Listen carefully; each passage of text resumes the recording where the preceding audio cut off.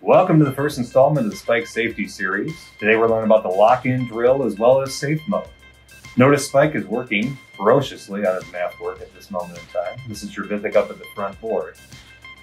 When all of a sudden an announcement is made over the PA system. We are entering a locked-in situation. Now this time, school continues as normal. You see Miss Cheryl goes over and shuts the door. And all the students will continue to work at their desks during this time. PE classes, driver's education courses, or tech campus courses will not be leaving campus at this point. The exterior doors are locked, but students will continue to move freely throughout the building. If this were a safe mode drill, we try to limit some foot traffic in the hallways, but school will continue relatively as normal.